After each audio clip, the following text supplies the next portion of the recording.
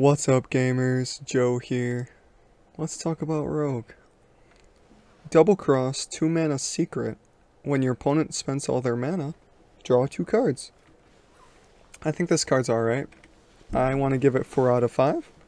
It's not 5 out of 5. 5 out of 5 would be draw 3. It's pretty good. It's easy to activate. Of course, there's better 2 mana draw 2s.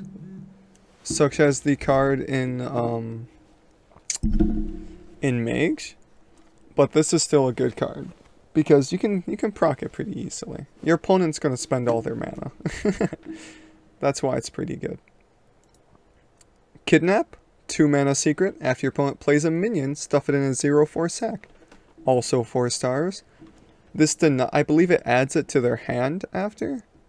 Return your opponent's kidnap minion to their hand. Yeah, like they waste the mana playing it to do nothing. Like, you're making them commit a turn, and then they still have to destroy the sack. Like, that's really useful. The only reason it's 4 instead of 5, I mean, the sack is killable still, right? So, not like it completely denies it. And Sticky Situation, 2 mana secret, of course. After your opponent casts a spell, summon a spider. 3/4 with stealth. Also really good. I'm going to give it 4 out of 5. And together, these work pretty good. This one, they have to play a minion. This one, they have to play a secret. This one, minion, spell, spend all their mana. These are all really generic triggers. These are all really easy to activate. If they're looking for it. They probably can't trigger them all on the same turn, which is going to help their legendary. But I think together they're really good, because you're bound to activate at least one if they're testing them all. And then 4 mana 3/4, Battlecry casts a secret, combo cast 2. Very, very, very good. I'm giving this one 5 stars. Oh my god, I blew through those secrets. But this guy's really good. Imagine getting 2 of these. Well, you will get 2 of these. Rogue doesn't have any other secrets. Like, now your opponent can't spend all their mana. They can't play a minion. They can't play a spell. So they can't do anything. Like, they will trigger one of these. And all of these options are really good. Very, very, very good. Because, I mean, they're just so easy to activate. And they're decent value. Plus, when you're cheating them out, that's even better. And then finally, the piece de resistance. Halkais. 4 mana 5/4. Okay stats. It's a reverse Yeti. Death Rattle. If you control a secret, you store his soul inside it. And when that secret triggers, you resummon him. That's kind of insane.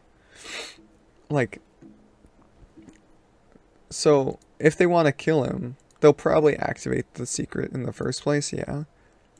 But if you have 2 of them out, I think they're bound to, like, I think he'll get stored inside of them. It's bound to happen. And if you get him even once, like an additional time, I think he's really good.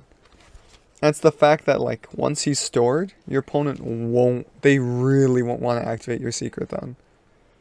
So, like, say you have double cross, Halkais inside a double cross. Like, as soon as they spend all their mana, you draw 2 and summon a 5/4. Like, they don't want that to activate. So as soon as Halkais is stored, your opponent's going to feel super scared. It reminds me a lot of, like, Greybow, and that you have to get rid of the things that they jump into in order to fully get rid of him. And Greybow wasn't OP, but he was annoying. And that's the point of this. Secrets are already annoying, but when you add another layer to it, that's just too much. Halkais is just another layer added to secrets to add even more, like, mental games. Next we got Serrated Bone Spike. 2 mana, deal 3 damage to a minion. If it dies, your next card this turn costs 2 less. Almost like a 0 mana, deal 3 to a minion. I'm gonna give it 1 star. I don't think Rogue needs this. Like, yeah, they could use a little bit of removal, but I think that's the least of their concern. I think they're more worried about doing other stuff than removing minions with this. Like, this would probably be good in, like, Demon Hunter. This is probably a Demon Hunter card. I just don't see Rogue really using it or running it in the first place. Now, if it went face, if this went face, Rogue would love this. Because then you could, if you don't need a clear minion, you can just chuck it at the enemy's face. But I feel like that'd be OP then. I don't know. I don't think Rogue really wants this. Maybe I'm just tripping. And then 3 mana 4/3. Ghastly Gravedigger. Battle Cry. If you control a secret, choose a card in your opponent's hand to shuffle into their deck. That's really good. I'm going to give it 4 stars. That's really good. Like, this is so much easier than the other chick. Like, than the Demon Hunter card. And you can run 2 of these. Like, what? Though, that's comparing it to a bad card, right? Power creeping bad cards is alright. Because then you can have good cards. So, like, first of all, you get to see their hand. And then, like, they're not going to be able to properly, like, deal with your secrets. A big brain play. Get rid of the cheap cards. Get rid of the cheap minions so that they only have big minions to proc kidnap. Right? You get rid of the stuff that they use to proc your secrets. And then, like, what are they going to do? They gotta proc your secrets. So, huge mind games. Just love it. It's going to be fun.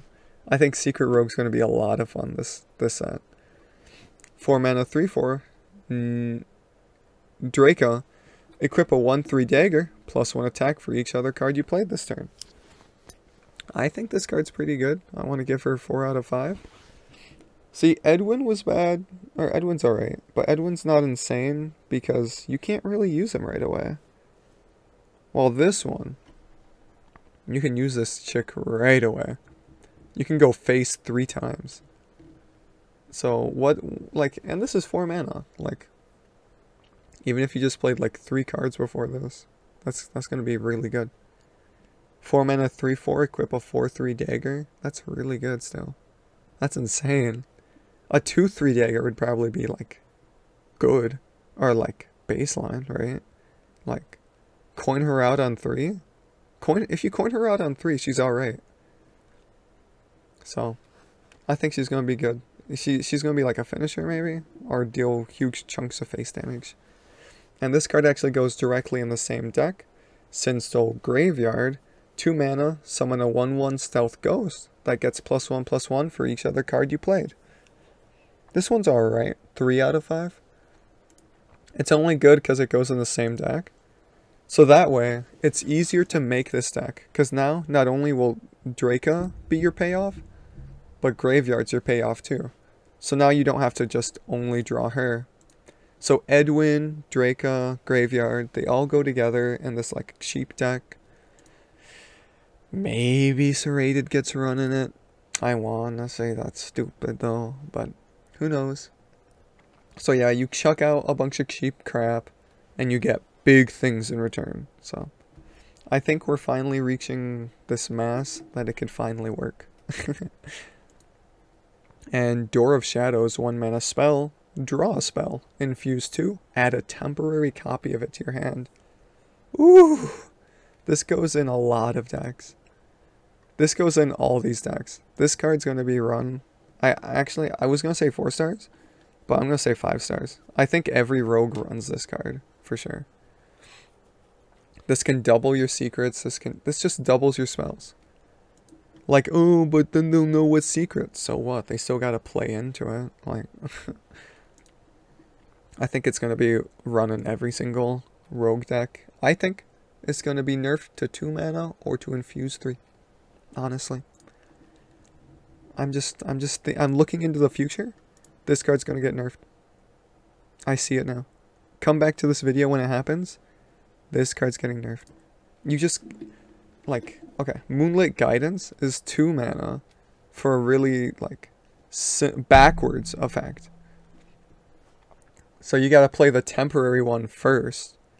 This one, I guess you gotta play the temporary first, but I think it's still really good though, because you can still use it to draw it. I don't know. It's a cheaper Moonlit Guidance. There you go. Instead of discovering, it's a spell, which may be even better, because then you kind of know what you're getting anyway.